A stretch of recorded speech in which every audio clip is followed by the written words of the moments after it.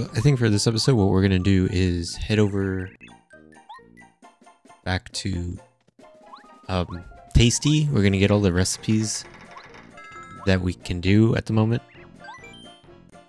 And then from there, we're going to go collecting some items to progress. I'll talk about more about those items once we get to that part, but it's a certain item.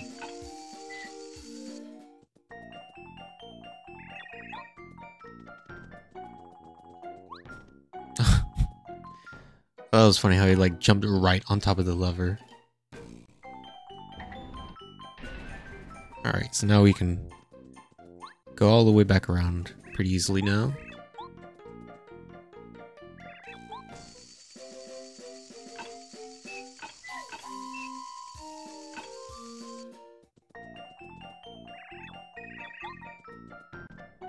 I just realized, were these toads here before the Shy Guys were here or after? Because it's like, I'm guessing this was like a world or something. I never really thought about it that way. But that was like a place where those toads live, maybe? And they're aware of the outside world?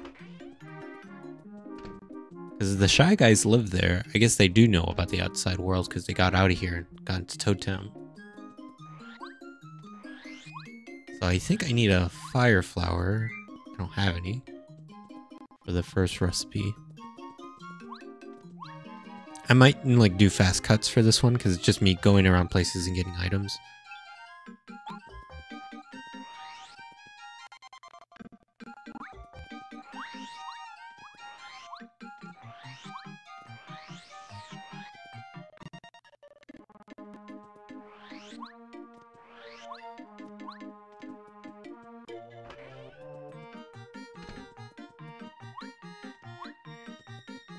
Oh yeah, I forgot about the Shy Guy here.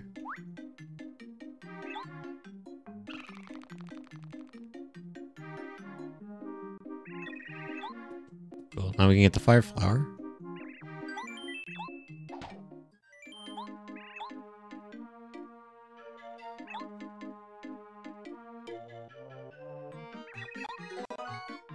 I'm pretty sure I made this item before, but since I did the change to BG, B plus G, whatever, however it's supposed to be called.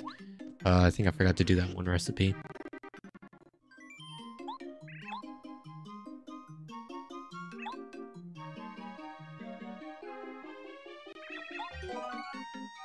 Yeah, I like the positioning of where Watt is in front of Mario's face. It's like Mario with Watt's face or something like some weird amalgamation of the two. Oh well. Back to getting more recipes.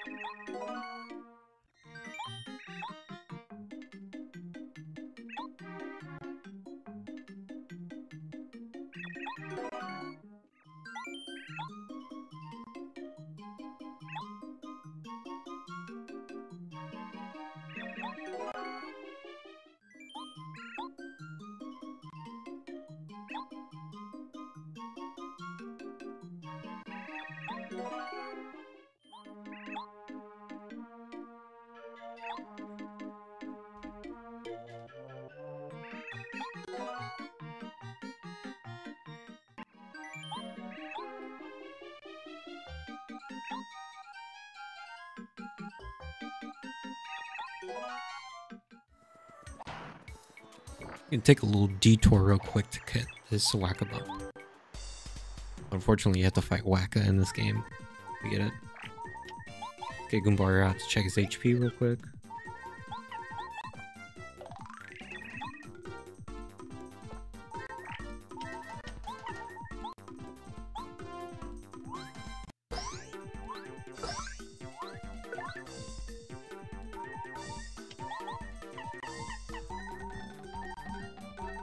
I don't think he's weak to Dizzy. I might just...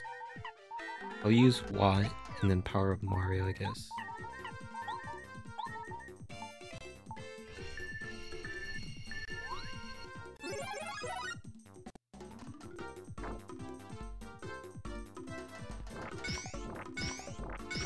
Okay, that was close. Alright.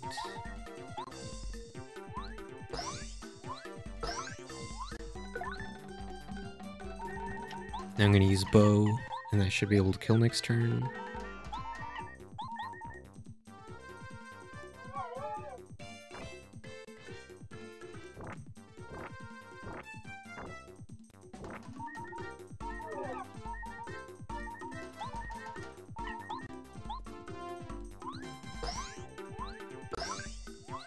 Alright, that's good. It gets more annoying the more you fight him too, because he gets stronger. I think we only need the one right now. Alright, back to collecting items.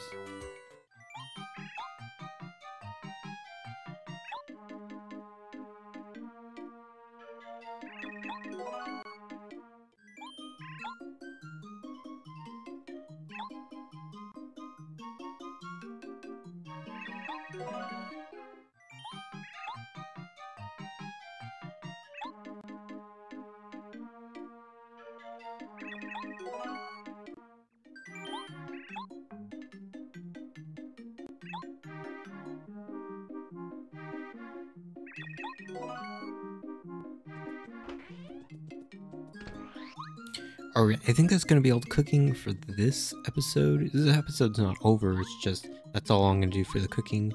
I think there's like 2 more items I can make. I think the super soda and a tasty tonic. But I'll just make those off screen, it's not really that important.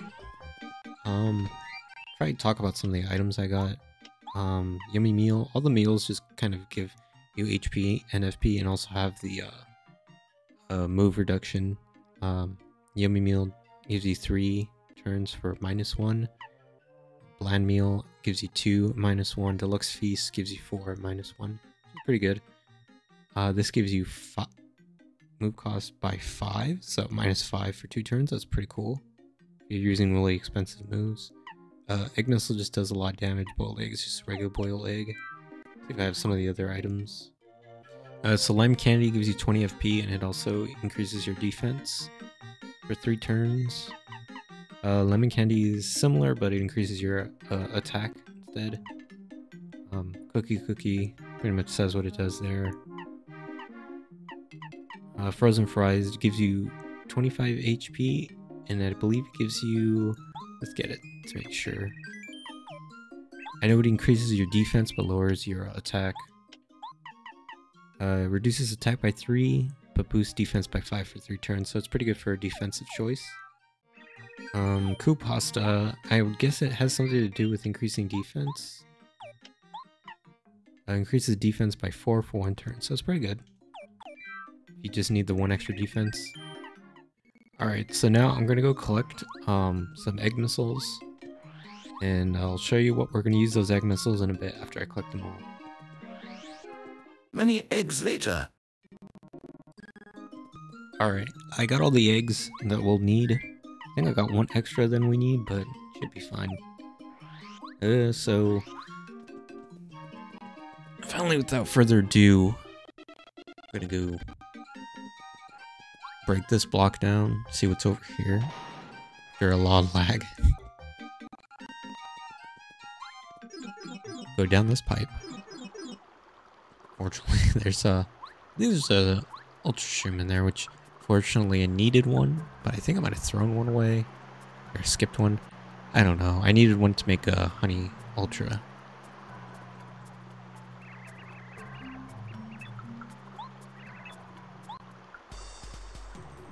The fellow blocking the road or the pipe here. It's actually a robo-toad.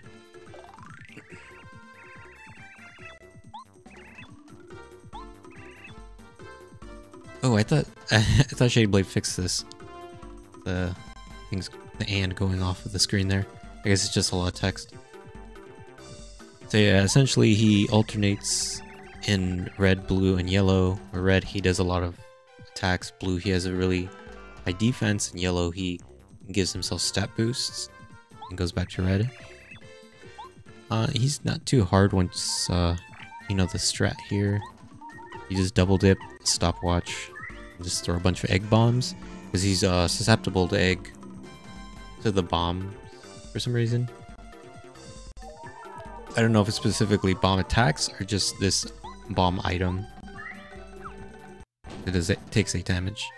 We're just gonna go to Bombat because it's pretty easy. Action command, just mash A. Sometimes I mess it up with paracarry. You can see there it's a different damage than power bomb, even though they're both bombs, but I guess item bombs are different damage types.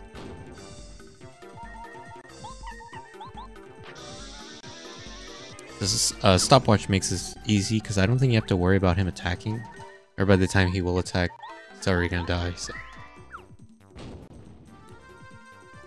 they're doing 16 damage and then 5, so in total 21 damage per turn. Pretty good. I'll definitely be dead now.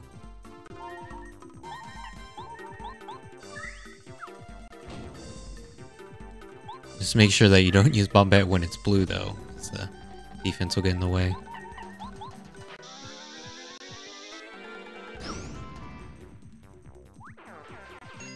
That's pretty much it to this fight if you're ever stuck on it. It's pretty easy and you can get here at this point in the game. You got a repel gel. I think there's one cool thing here that we can get right before I end the episode. The Ultra Shroom, yeah. I think you can use Cooper. I've done it before. It's kind of tricky though.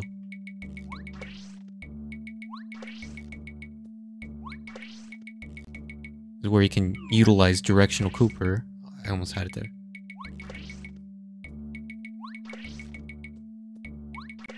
There we go, we got it. Ultra Shroom. I'll probably use that later on. In the next episode, we'll be doing something somewhere cool in this new area. See you guys then.